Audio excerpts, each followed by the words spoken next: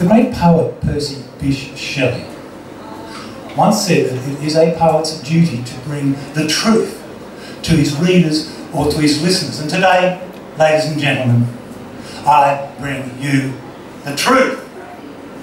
I bring you the truth about lemmings. Yeah, that's right, lemmings. Who knows what a lemming is? Yes, over here, a lemming is. Speak up, please. One of those creatures that jumps off over. It's a creature that jumps off over a cliff. Is anyone that doesn't know what a lemming is? Pay attention, you will soon find out. So, lemmings jump off cliffs, eh? Well, okay, well, I'll take it from here, thanks. I'm here to tell you, lemmings do not jump off cliffs. No ifs, no buts. Or buttes. Or tors.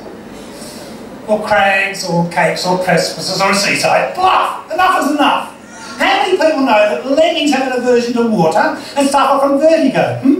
So lemmings will swoon in fright at the sight of a great height. They will not plunge en masse into a watery crevasse from a cliff-top boulder, shoulder to shoulder in a tightly packed squeeze of lemming. As portrayed in the 1958 Walt Disney nature documentary White Wilderness, that first gave occasion to the representation of the lemming as a suicidal rodent of the vole persuasion. These Hollywood dimwits paid a bunch of Inuits, that's Eskimos to you and me, to go out in snow and ice, round up a couple of dozen lemmings, flew them to Canada, Alberta to be precise, stuck them on a dirty great snow-covered turntable, surrounded by cameras so it looked like there were thousands of them, then, in an act of supreme perfidy, because they didn't give a fuck, hurled them off a cliff when they were giddy, in the middle of the night, no RSPCA inside, and to this day, the fallacious myth of the lemming as a self-destructive species has stuck.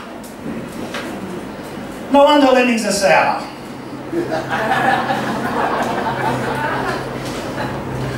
Despite the lack of scientific evidence, the use of lemming to indicate an animal that travels in herds and commits suicide is well entrenched in English. Which I find totally reprehensible, because lemmings are far more sensible than humans. Lemmings don't stockpile nuclear weapons or jump off cliffs after lovers' tips, but I've already mentioned that.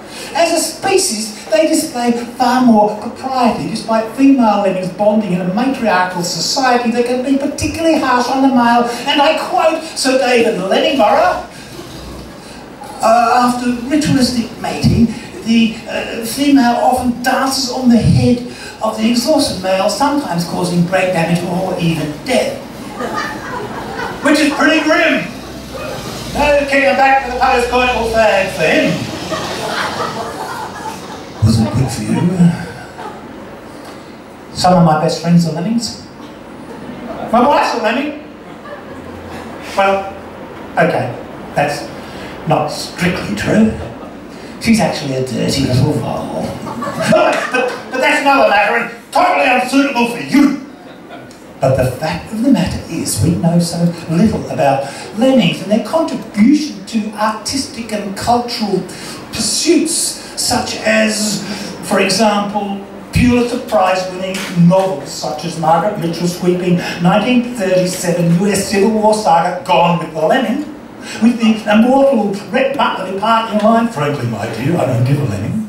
The same year, John Steinbeck wrote his famous novella of Lemmings, and then following up with the Pulitzer winner, The Lemmings of Roth, in 1940. Other winners, including Ernest Hemingway, who also wrote The Vole Man and the Sea, The Lemmings of Kilimanjaro, and For Whom the Bell Voles. Ask not for whom the bell voles, it voles for thee. Harper Lee's To Kill a Lemming Bird.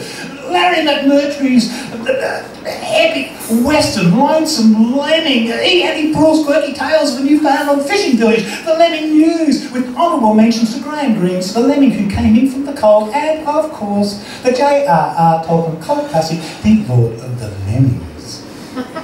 One lemming to rule them all, one lemming to find them, one lemming to rule them all, and in the darkness find them. And then there are the award-winning films. Oh yeah, there's films.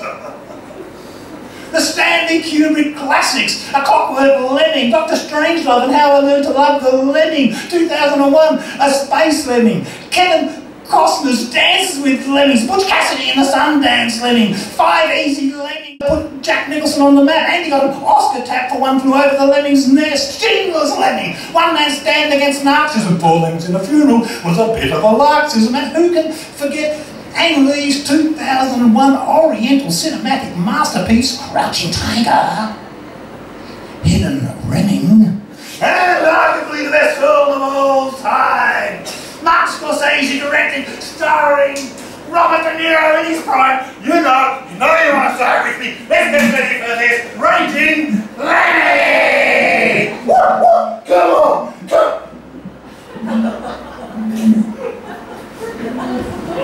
I mean, it's tough enough being a lemming as it is.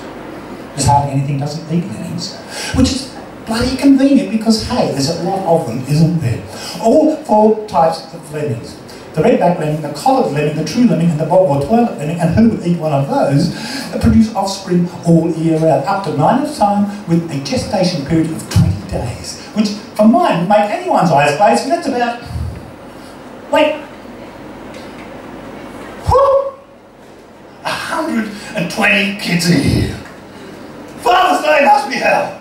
All those fucking little lemmings dashing about in overpopulated subterranean ghettos, dead or drooling in the corner with his brains bashed out by post-coital head dancing matriarchal mama lemmings wearing stilettos. All that stress and tension, no single mother's pension. No wonder there's gangs of millions of lemons cruising aimlessly around the tundra. If they didn't fall foul of the stoat, the Arctic fox, the long-tailed skewer and the snowy owl, they'd be bloody hell to pay. But, despite the overwhelming banality of lemming fatality, I can unequivocally say lemmings do not jump off cliffs. No ifs, no buts. That's the truth about lemmings.